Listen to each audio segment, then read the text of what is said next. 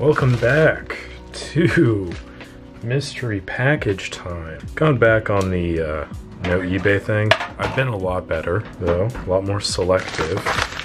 There's some deals out there. So as the lottery saying goes, can't win if you don't play. Now I think if I recall, this is going to be, sorry, I'm not even showing the package. It's a bit of a bigger one, but I think this is, aha, haha, yes. Oh, I kind of forgot about this, to be honest. I didn't even know it came with a lens. Look at that beauty. Okay. This is one of those, if you don't know, now you know kind of moments. This camera is legit. This is the P30T.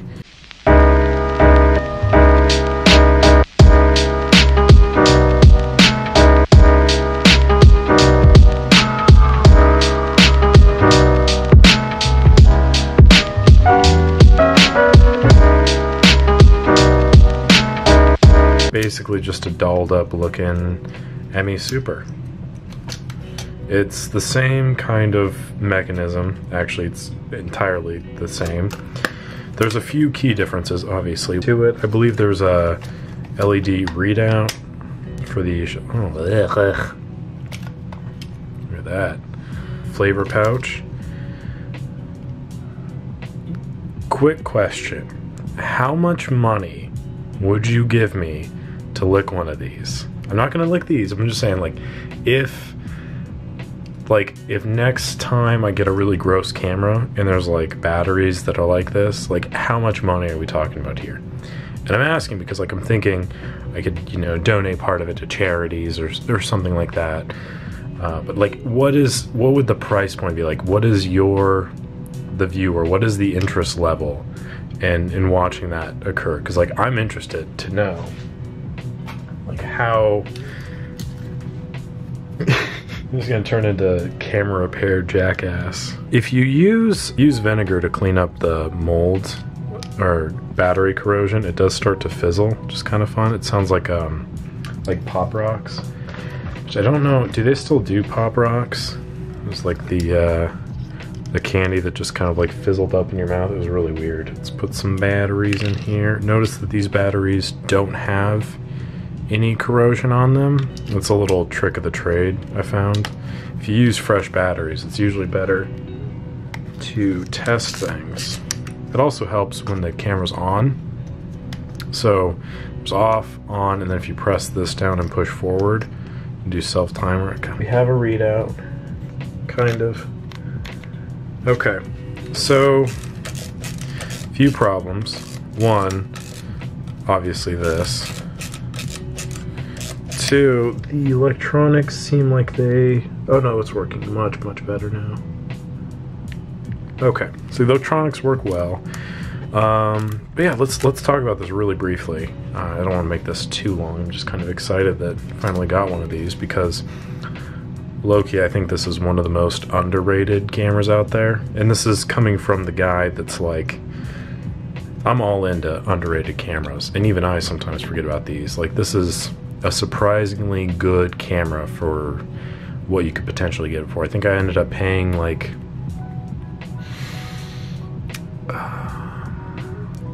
we'll say it was like 30 bucks. I want to say like, oh yeah, that's right. It was 30 bucks because the guy said I priced it for about the cost of a lens. Lens is in great shape. Has another filter on it, which I'll add to the 1,000 filters that I have. That is working. Mirror bumper looks good. Yeah, but overall, I mean, honestly, this camera's in like beautiful shape. But let's talk about it very briefly. So like I said, it's basically just a reskin of the ME Super, or yeah, probably more accurately the ME Super, because I'd say it's like the Super program, like based on the components and the overall look of it. However, the Super program does have that readout in the top and also the readout on the side. This kind of is a simplified version of that. I think that It offers a nice variety of speeds as well as an auto setting. It only goes up to 1/1000th of a second of a shutter, whereas the ME Super and Super Program, all that stuff, go up to 1/2000th of a second. So there's that like minor limitation there, but despite all of that, I think the self-timer actuator on here is like much better to use. I like this more than the winder and the sound personally. Let's see what else is here to note. Not a huge fan of the advance handle on these. I find it looks very, it's almost like they built this camera and they're like, oh shoot, gotta put on a handle. Like, it looks like they just, whatever they had laying around, they kind of put one on. But you know, overall, it's a nice handle, nice materials. It has a good feel to it overall. There's just enough lip there that you can kind of kick it out with your thumb. So, you know, if you're really concerned about like the very minor nuances of this camera, there you go. The readout on the side shows up on the left side, kind of displays like, this is the shutter speed you're firing at, this is the one that will be on exposure, or if you put it on auto, then it just says, this is the shutter speed you'll be shooting at, basically. So, that's very helpful. Looking in the camera itself, there is DX code reading here. That's right, because there's no ASA input on this camera. That's something I totally forgot about. Weird. There's also these contacts here, so you could use like the KA mount lenses, I think they were called, which basically fed input into the camera. So you could fire on full auto everything. Not a bad camera, it'd be good to have in stock. So I think I have another one coming in potentially that I put a bid on, so we'll see if that goes through. I might have two of these. Honestly, might keep this one, fix it, put it up on the store. At the very least though, got a lens, and the lens seems to be working fairly well. So I'm pretty happy about that. And this just goes to show again that like, even as the prices of these cameras rise, and the more common things like the K1000s or the AE1s or programs, A1s, OM1s, all of these things, as the prices continue, there are still these like little hidden gems, little trinkets. So I will continue to try and find some more of them and kind of promote them some more, show you and anyone who's interested how to use them.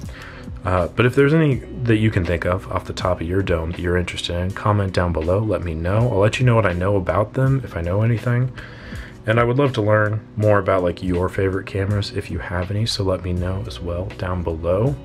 I might make a separate video about that, just like, here's my favorite cameras, what are yours? But until that time comes, I hope this kind of helps broaden your horizons, so to speak. Shows you that there's more options out there than just what all of the cool kids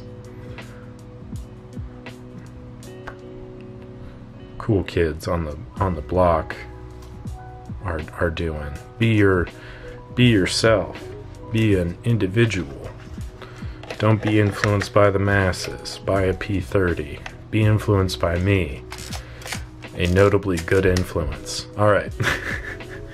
I'm probably going to repair this in a little bit. I gotta fix this K1000 shutter still. So, anyway, that is all for today. Hope you enjoyed this video. If you are interested in hearing more about this camera, let me know. I'd be happy to do more videos about it.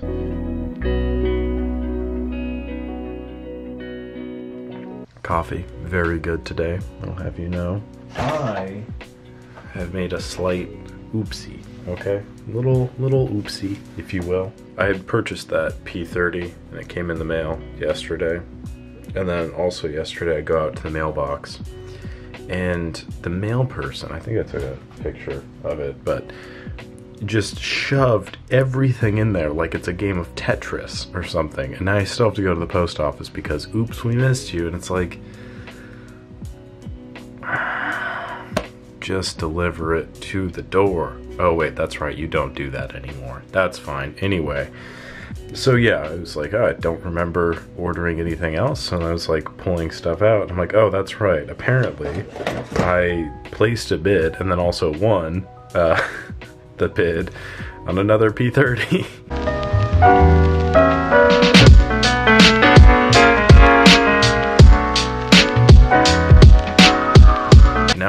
2 P30s, and I think I remember this now after I saw this. I was like, oh, I saw this one. I was like, oh, sick. This was like $10 or something like that. Like some very small amount of money. I was like, oh, fantastic. I'll just pick one of these up. And then I saw this one with the lens, and I was like, oh, well, that's a better deal. And this was like a buy it now. So I was like, yeah, I'll just do that. And then apparently I also got this. So now I have 2. That's something there. Feel kind of okay about that.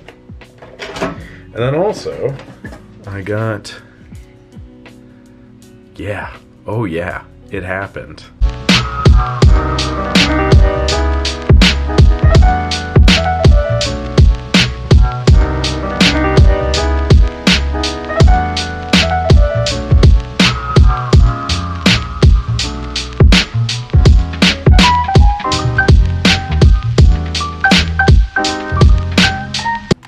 I have an OM-1.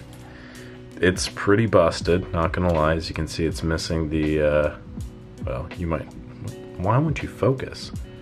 It's like, oh, focus over here, where you are not. Let me focus on this pile of garbage here, that's good. Now focus on the camera, okay. It's missing the on-off switch there, as you might be able to tell. It's also currently jammed completely. It will not fire, it will not advance. Pretty sure I know how to fix that though, so that should be fun. I'm also going to operate under the assumption that the battery wire is corroded, which is just going to be a very good camera to show the basic kind of repairs for an OM-1 because, you know, they're very popular cameras and I just have never owned one until now. So I'm really psyched that this can be my first one. It's really disgusting. As you can see, it's just it's just full of little fun trinkets and little splotches of corrosion up on the top there, as you can tell. There's some rusting going on around here. I haven't even looked through the prism yet. Yeah, the prism's not too bad. Could be a lot worse. And yeah, you know, overall, I'm just pretty psyched to have an OM-1. I will say there was something funny. So I bought this, and on the listing, it was like, it does not work. And I was like, that's fine. I don't care if things work, because that's who I am. It was like, can't get the mirror to come down, or something like that. Typically, that's like, oh, just have to mess around with the curtains. But also, there's a mirror up lever on the OM-1, so it's just, oh, got the mirror to come down. So that was kind of nice. That was a pleasant surprise. So I already got one thing fixed on it, which is nice. And if it's the OM-2, I don't have an OM-2 on hand, but if you did have an OM-2 and the mirror was stuck up, that's likely because somebody tried firing it on one of the other settings here. There's no batteries in it or something like that, so the mirror will just stick up. All you have to do is move it over to bulb, press down on the hold, and then it'll pop the mirror back down. And then put batteries in it, you should be able to fire it normally. But, or if you can't, then there's likely an issue with the power. But that's kind of the basic thing with the OM-2. The OM-1 is much more mechanical, which is kind of why I purchased it. Also, I feel like it's a little bit more common, but I could be wrong. I just searched OM, and it was like, do you want an OM-10? I'm like, no. Who would want an OM-10? It's a terrible camera. Not really, but they are. And we can talk about this later, because I feel like that one, that little spicy take might receive some flack. Also, it might not, because I feel like a lot of people don't chew with it as much as I think they do. But if I start making more Olympus content, I feel like I'll get more Olympus viewers, and they might have stronger opinions. Right now, it's like all the homies watching are like, yeah, Pentax, Canon, that's the stuff. And I'm like, yeah, man, yeah.